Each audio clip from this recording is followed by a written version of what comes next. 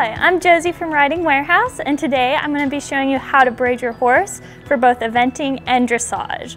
We'll be doing rosette braids with yarn as well as button braids with braiding bands and quick knot braiding clips. If you know that you have a competition coming up, you're going to want to pull your horse's mane ahead of time. How much you pull depends on personal preference, but most people like to leave the mane 3 to 5 inches long. Just keep in mind that the more mane you leave, the more braids you're going to have to do. Most people like their horse's mane to lay on the right side when it is braided, so if your horse's mane naturally lays on the left side, you might want to train it over before your competition. Before you get started, you're going to want to gather a few supplies. You're going to want to have a pulling comb, a mane clips, quick braid, yarn braiding bands or braiding clips, a pull through and seam ripper if you're using yarn, scissors, an apron, and a stool. When it's time to braid, you will want to have your horse tied somewhere with minimal distractions. Get all of your tools together ahead of time and have them close by. You will want a step stool so that you are able to reach the mane. If you are using yarn, you will want to cut long sections before you start. How many sections you could cut depends on the length of your horse's neck and how many braids you intend on doing. Today, with this size of horse, I will cut 16. Today, we are going to start by doing rosette braids. Eventers like these braids because they look beautiful and they stand for both dressage and show jumping. Typically, eventers like smaller braids that are close together, but you can adjust this based on what looks best with your horse. I generally break the mane into about 2-inch sections for each braid. You can adjust this based on how thick your horse's mane is. I use my comb to make a clean division between the braid I'm working on and the rest of the mane. I then use a clip to keep the rest of the mane out of the way. By spraying quick braid at the top, it will be easier to collect the hair into a braid and keep it neat looking.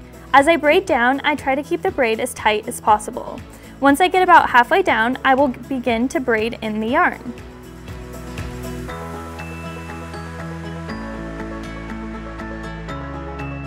Once I get to the end of the braid, I tie my yarn twice to make sure the braid stays secure.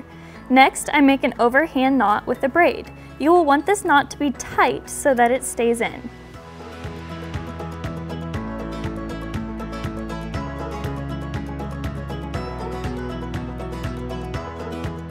Now, you use the pull through to pull the yarn through the top of the mane. Then, you will want to tie it once below the braid and once above in a half knot.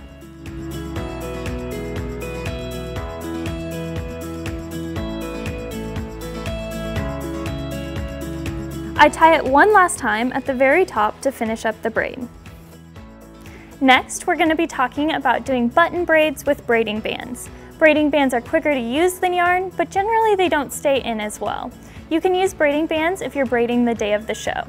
Many dressage riders use braiding bands because they don't need the braids to stay in over fences.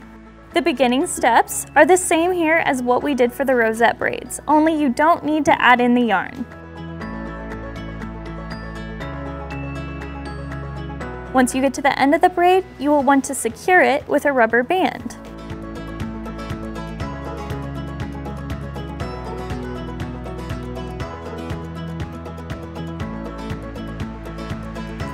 Then, fold up the braid so that it is in a neat ball and secure it once again with a band or two. You will do this for the entire mane.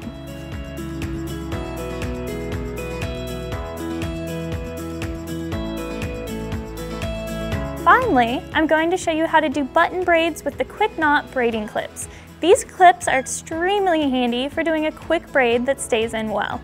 Braid the mane down like before and use a rubber band to secure it.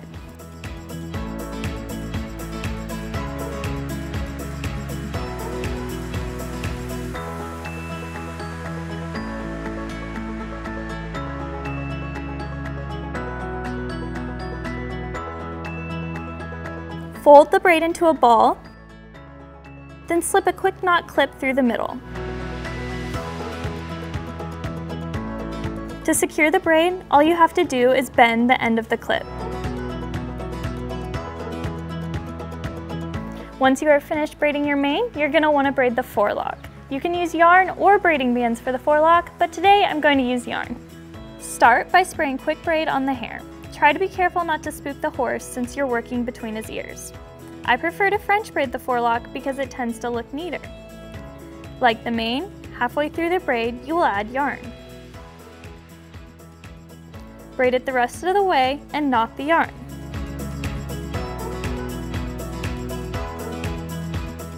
You then use the pull through to pull the end of the yarn through the top of the braid.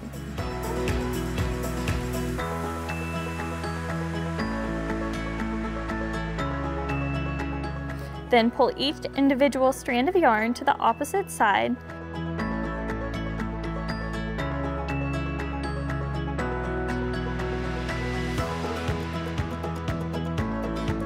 and tie it to secure the braid.